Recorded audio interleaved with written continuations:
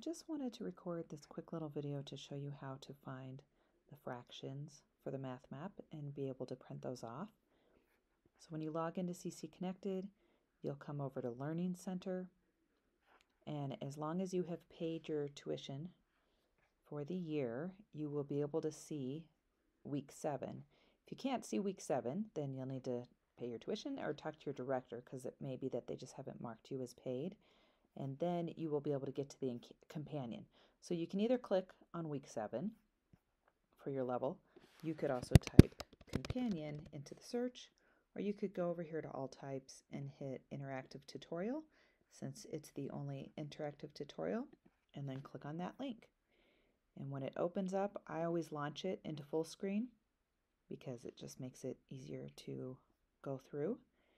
And then you can look at these front things if you haven't done that yet, or you can go straight up here to the little tab in the right corner, and you can see how it opens up like a book page, and it takes you to the first page.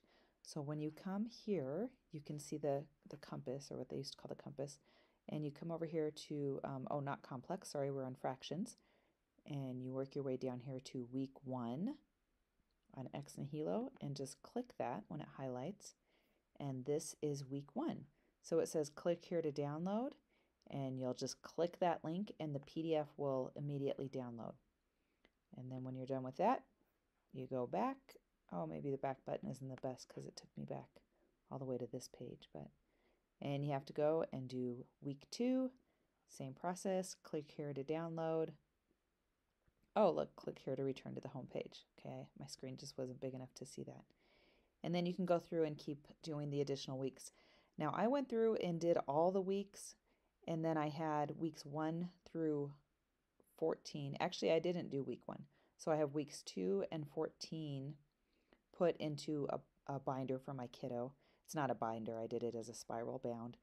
And then I have weeks 16 through 28, because of course weeks 15 and 30 are assessments, so there's really nothing on those pages. Same with Seeing the Unseen, it's just blank pages for them to write their notes for Seeing the Unseen and their doodles and all that fun stuff.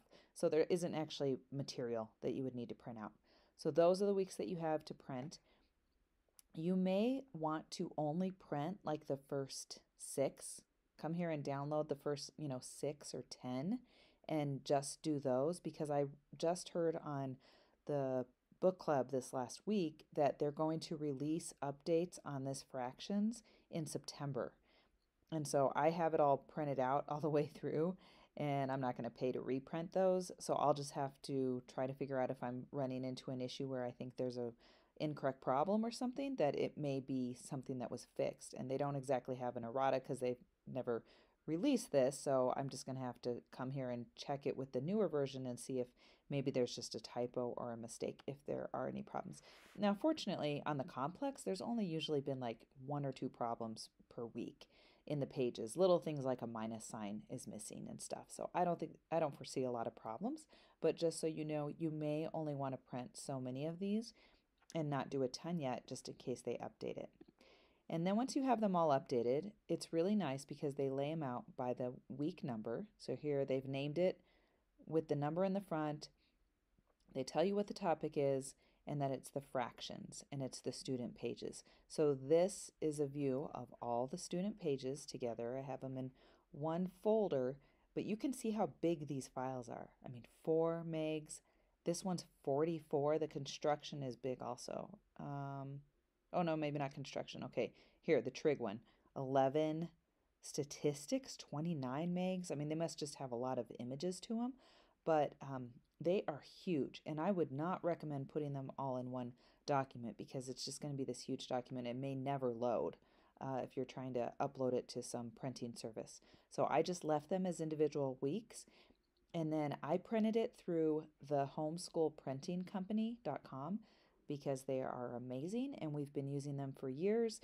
And you can upload each of these individual weeks, and then they'll print it together and send it to you. And then what I did is put the ones together, like I mentioned, weeks 2 through 14 in one booklet, and then the other weeks. The other thing I did is when I open this up, you can see that here's the page 1, and I kept that because I actually like this as a divider page.